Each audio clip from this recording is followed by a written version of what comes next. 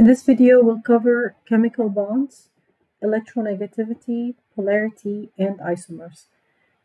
There are two types of chemical bonds, ionic and covalent bond. Ionic bond is an electrostatic interaction, and this is the strongest type of bond. So whenever you have an ionic bond, this is considered to be a strong bond, even stronger than covalent, okay? Ionic bonds, they do exist between the groups 1, 2, 3, and 5, 6, and 7.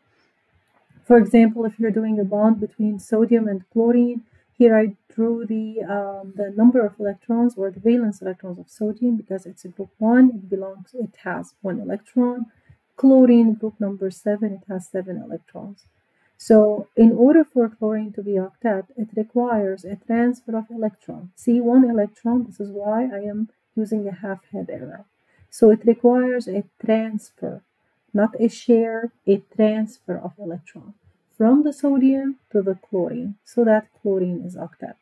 When this happens, chlorine will be a negative charge, because right now chlorine will have 8 electrons, and this is a full orbital in there for the chlorine. It's octet. And then sodium will lose electrons because an electron was transferred from the sodium to the chlorine in there. So you will end up having an electrostatic interaction there. You will end up having the charges on the sodium and on the chlorine. The charges are very important, and this is how we represent an ionic bond. An ionic bond is an electrostatic interaction, so there is no way that we can draw a line or a bond, an actual bond between the sodium and the chlorine. It's not a bond, it's an interaction. The point is that any compound that starts with the group's number 1, 2, and 3, or a transition metal in there, this is going to require the formation of an ionic bond and not a covalent bond. And if this is the case, you have to represent it in the form of the charges in there. Let's say, for example, if we have something like this, if we have a sodium, and next to the sodium we have an oxygen and the CH3. The moment I start with sodium, sodium is a metal, so I know that sodium is a plus charge. So this is going to be the positive part of the molecule. This means that I will have a negative part of the molecule. The negative part is going to be everything else. That negative part is going to be on the oxygen. So this is why when I want to represent sodium and CH3, this is called sodium methoxide. It's a base. This is going to be represented in a form of electrostatic interactions, negative and a positive charge, and not a bond between the sodium and the oxygen. So pay attention to that. Ionic bonds are normally formed when you have a huge difference in electronegativity, meaning that the electronegativity between the metal and the non-metal. So because you have a interaction between metals and non-metals here. So the difference in the electronegativity between the metal and the non-metal is greater or equal than 1.9. From where are you going to get the electronegativity values? You will be given the electronegativity table. So you don't have to worry about memorizing any of these electronegativity values in there. So if you want to determine the type of bond, whether it is a polar covalent, non-polar covalent, or ionic, all what you need to do is figure out the electronegativity of between the elements. So you look at the electronegativity between sodium, between an oxygen in there, and see if the difference in the electronegativity in absolute value. The electronegativity of sodium is 0.9 from the table, minus the electronegativity of the oxygen is a 3.4. So you put this in absolute value in there, okay? You put this in absolute value, so your answer is always going to be positive. And if that is greater, it is actually the 1.9, then in this case it's going, the type of bond is going to be an ionic bond. If the difference in electronegativity is less than 0.5, it's a non-polar covalent, and it's between 0.5 and 1.9, it's a polar covalent. in the exam, you are allowed to have these two tables. You're allowed to have this table here, and you're allowed to have this table in here, in addition to the VASPER table. So in exam 1, you will have 3 tables, the VASPER, the electronegativity, and the electronegativity difference table. Ionic bonds, these are the strongest types of bonds in there. And these are all examples of ionic bonds. Whenever you do you present an ionic bond, please make sure that you show the positive and the negative ions. The positive ion is simply called a cation. The negative ion is called an anion. Now, as we proceed, you are required to know the names of these ions and these molecules. This is called sodium hydroxide. OH minus is a hydroxide. Cl minus is a chloride. When you have one carbon next to the oxygen, this is called a methoxide. And when you have 2 carbons next to the oxygen, this is called an ethoxide. So that will be named as the metal first, which is sodium, and then you name the negative part. Okay? There are, of course, when you represent an organic molecule, it's not necessary that you just have one carbon. You will end up having a chain of carbons. So to make it simple on ourselves, we just use the general term R. So what is an R? R is simply a carbon chain. The carbon chain can be either 2 carbons, 3 carbons, 4 carbons, 5 carbons, and as you go.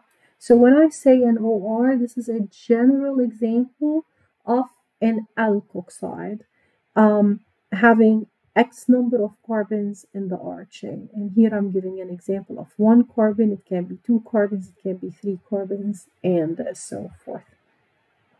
Of course, the positive part not always is a metal. It can be also a polyatom as well. We already know that nitrogen, when it has 4 bonds, it's a positive charge. So if this is the positive charge, then you're going to end up having the chlorine to be a negative charge. So immediately you need to know that the type of bonding in there is an ionic bond. You can also do the electronegativity of the nitrogen, the electronegativity of the chlorine, put them in absolute value. It should be greater or equal to 1.9 to be an ionic bond. For covalent bonds, covalent bond requires the sharing of electrons. So ionic bond requires the transfer of electrons. So one electron will lose, the other will gain. This is what ionic bond. Covalent bond, no, you are sharing the electrons. So here hydrogen has 1 electron and the other hydrogen has 1 electron. So these 2 electrons will be shared and you will create a single bond, which is called a sigma bond, which is basically a covalent bond. Covalent bond is a strong bond, but it's not as strong as the ionic bond. Normally, covalent bonds, they happen between hydrogens, between diatoms. So a hydrogen, a chlorine, a bromine, so they happen between the same elements in the periodic table, and they also happen between non-metals. So covalent bonds, they happen between non-metals. Okay, ionic between metals and non-metals, covalent between non-metals. Whenever you have a carbon, definitely this is going to be a covalent bond. So elements of carbon with hydrogens, oxygens, nitrogen, sulfur, and phosphorus, all of those are non-metals, okay? So these are going to involve a covalent bond in there. And as I said, it involves sharing of electrons. Covalent bonds can be polar and can be nonpolar. So please follow the table in order to determine the polarity of the bond by simply checking out the electronegativity in there. Now, with respect to the bond polarity, never ever determine how polar the molecule is unless you have the geometry and the shape, both. So you should have the geometry and the shape represented on paper. So for NH3, we never determine the polarity of NH3 by simply drawing the Lewis structure for it. No, you have to convert it into a molecular shape. So you don't do this. You don't draw just the Lewis structure of NH3 and determine the polarity. Your answer will be wrong.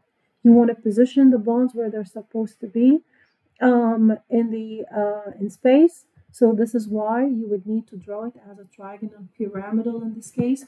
I missed here drawing the hydrogen behind, and the other one is in front, so please correct that. Okay, so draw the geometry and the shape before determining the polarity of the molecule. And then go with the electronegativity. Electronegativity increases from left to right in a period and from bottom to top in a group. So whenever we are working with a hydrogen and nitrogen, nitrogen is more electronegative. So if it's more electronegative, it's going to pull electrons towards itself. This is the definition of electronegativity. It's the pull of electrons. So nitrogen will pull the electrons away from the hydrogen, leaving the hydrogen what? Lacking electrons. And now all the electrons will be concentrated on the nitrogen. So to represent that, we represent it by this arrow, which is called the direction of polarization, where it shows the flow of electrons and how it's going. It's going from the hydrogen to the nitrogen. So now the hydrogen will be losing electrons, and the nitrogen will be gaining electrons. A positive sign is a sign of losing, and a negative sign is a sign of gaining in there. This is why when we draw the arrow, we show like a small positive sign at the bottom of the arrow, just telling that this element in here is losing electrons and this element in here is gaining electrons. And these are partial charges, which are represented by the direction of polarization. So each one of these hydrogens now is losing electrons, and the nitrogen is gaining electrons, so it's partial negative. So notice how the direction or the movement of electrons is all towards the nitrogen and going up. So the dipole moment is not canceling out, so this means that it is polar. Another way is do the electronegativity of the nitrogen and the hydrogen in absolute value, and you're going to see it's a polar covalent bond from the value. Carbon dioxide, please draw it as a linear, because it is linear. And then determine the polarity of the molecule. Oxygen is more electronegative, so the oxygen will pull electrons. Always the head of the arrow is the negative part. The back of the arrow is going to be the positive part. So oxygen is taking electrons from the carbon, making it electron deficient. This is represented by a positive charge on the carbon. Same thing over here. The oxygens are the same. So this is why the pull of electrons on both sides are going to be the same. So this is why they're going to cancel out, and the molecule is nonpolar. It's just like, because the oxygens are the same, it's like the pull is going to cancel out. Nothing is going to move. And polarity is the movement of electrons. So as long as the electrons are moving, the molecule is polar. Once the electrons stop moving, then the molecule is not going to be polar. Same idea over here. Because the chlorines are the same, you have no movement of electrons. So the dipole moment is equal to 0. For the tetrahedral, because all the hydrogens are the same, the arrows are going to cancel out. So these two are going to cancel out, these two are going to cancel out. So this is why the molecule is single bonds. The length of the bond depends on the hybridization. So single bonds are the longest, and the triple bonds are the shortest. The shorter is the bond, the stronger is the bond. Why is that? Because if you take a look at the nucleus, the closest orbital to the nucleus is the s orbital. So the more s orbital you have, because s orbitals have also electrons, the closer the electrons are to the nucleus, and that will make the bond shorter. If we're looking at the sp hybridization, the s orbital constitutes half of the total orbitals in here. So the s orbital constitutes 50% s character. Here the s orbital constitutes 1/3 of the orbitals, which is 33% s character. And here the s orbital will constitute 25% because it's 1/4 of the total orbitals. So it's going to be 25% in there. So because the sp has the highest percent of the s character, this means that the s orbital is so close to the nucleus. And if it is very close to the nucleus, this means that the bond or the triple bond is going to be very short. The shorter the bond, the stronger is the bond. We can also relate this to the hydrogen. So if you have a hydrogen connected to an sp hybrid carbon versus a hydrogen that is connected to an sp2 versus a hydrogen that is connected to an sp3, then the easiest one to be break, the easiest bond to be break is basically the bond between the carbon, the sp3 carbon, and the hydrogen. This is the weakest bond, and the carbon-hydrogen bond of the sp. This is going to be the stronger bond, so it's going to be harder to be broken.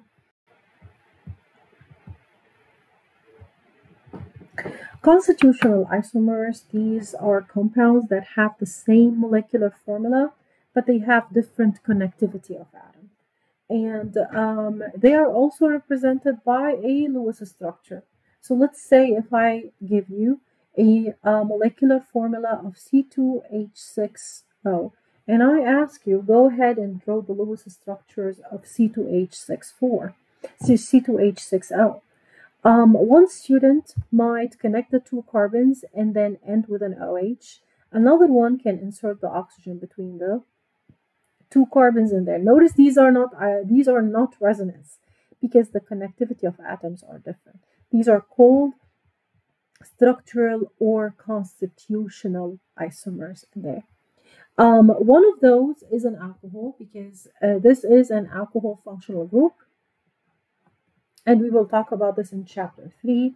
The other one is an ether because you have an oxygen between two carbons, and that is called an ether functional group. All of these names you will be familiar with, and we will discuss them in details in chapter 3.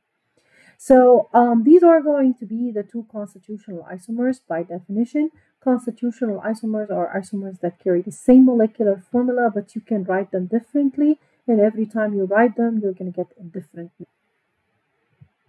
Now, in order to draw constitutional isomers, you would need to follow the following steps in there. If you are dealing with a hydrocarbon, meaning you have carbons and hydrogens in your formula, you don't have oxygens, okay? Just carbons and hydrogens in there. Then in this case, there's a possibility that you can have either single bonds, double bonds, or a triple bond. Alkanes have a molecular formula of CnH2n plus 2. Alkenes or cycloalkanes, they have a CnH2n, and the alkynes have a CnH2n negative 2. N is the number of carbon. So these are the molecular formulas that I want you to memorize for the different types of hydrocarbons in there. Now, if your molecular formula that you are given in the question follows any one of these formulas, then you can easily relate and know what type of hydrocarbon you have. Alkenes have at least one double bond. Alkynes have at least one triple bond in there. Now, let's say, for example, if you have oxygen in there, or nitrogen, or a halogen in your formula, then in this case, it's not going to be a hydrocarbon. So it's going to be hard to know how many double bonds and triple bonds you have in your structure. So this is why you would need to do a degree of unsaturation calculation. This is called a double bond equivalence, and it is a formula that we use in order to determine the number of double bonds or cycles that exist in our structure. There are multiple formulas. I am using one of them. If you know another formula, you are welcome to use it. But my formula is the number of carbons in the molecular formula times 2 plus 2 minus the number of hydrogens divided by 2. This you need to know. So if you have oxygen in your molecular formula, we're going to ignore either oxygen, sulfur, or phosphorus, just ignore them. However, if you have a halogen in your formula, you add it to the hydrogen, and if you have a nitrogen, you subtract it from the total number of hydrogens in there. Okay, so let's say, for example, if I have, instead of the oxygen, if I have a chlorine in there, then my total number of hydrogens will be 6 plus 1 of the chlorine, so it will be 7. So you're going to substitute the 7 here. And if instead of the oxygen, I have a nitrogen, then you subtract the nitrogen from 6. So I will end up having 5 hydrogens, so you're going to go ahead and put it in here. The equation is pretty much simple, and the outcome is going to determine how many degrees of unsaturation we have. Degrees of unsaturation, they are defined by a cycle, a double bond, and a triple bond. So if your dBE is 0, we know that we have all single bonds. We don't have a double bond, we have no cycle. So a dBE of 0, this means that in our structure we have all single bonds. A dBE of 1, meaning that we have either one double bond or we have one cycle. A dBE of 2, as we said, a double bond is a dBE of 1, a cycle is a dBE of 1. So it's going to be a combination. So it's going to be either 2 double bonds, 2 cycles, or 1 double bond and 1 cycle in there. Also, it can be a triple bond. A triple bond is a dBE of 2. Now, to draw the isomers, you have to do the dBE first if you don't have any of those molecular formulas in your equation. And we will do a lot of examples on those starting from chapter 3. After you do the dBE, then we're going to start by drawing the straight chain, the straight carbon chain. We call it an N chain. Then we're going to take one carbon and move it along the chain. This is called the branches in there. And if there are any cyclic structures, we're going to go ahead and include those, assuming that the dBE is going to be greater than 1 to include the cyclic structures. Here we're going to keep it simple for the first chapter, and we're not going to consider neither double bonds nor triple bonds nor cycle. So we're only going to consider alkanes, meaning a dBE of 0. So this is an alkane, this is a CnH2n plus 2. We don't have to do dBE for this one because we know that it follows the formula CnH2n plus 2. So we move along with the rules in there. So the moment that you know the molecular formula, know that this is an alkane, draw your straight N chain. And your straight N chain is this one over here. Don't draw the carbons straight, please draw them in a zigzag as we mentioned. And then we're going to take one carbon and move it along the chain. Now, when you take one carbon and move it along the chain, since you are beginning at this, go ahead and number your carbons. I'm going to take carbon number 1. So if you take carbon number 1, it's already on 2, right? So we're going to go ahead and put it on 3. So if we put it on 3, then we're going to end up getting this structure. You can easily see that this structure is different than this one. But both, they share the same molecular formula, which is C4H10. You cannot do anything else because if you take carbon 1, and you put it on carbon 4, it's going to be exactly the same as this structure. So these are the only 2 isomers for C4H10. For C5H12, again, this is an alkane because it follows the CnH2n plus 2. So draw your N chain. It has a dB of 0. Draw your N chain in there. Number the carbons, as I said, over here. You're going to do this because it's easier for you at the beginning, but then you're going to get to it. Take carbon number 1 and move it along the chain. So we're going to put it on carbon number 3. We're going to get a different structure. Now, if you take carbon 1 and put it on carbon number 4, it's going to be the same as carbon number 3. So if you do this, these two are the same. They are exactly the same. And because they are the same, don't write them again. So don't write the molecule again. Now, after taking one molecule and moving it along the chain, now we're going to take two molecules and move them along the chain. So if I take two carbons and put them on one carbon, then I'm going to end up getting this highly branched structure.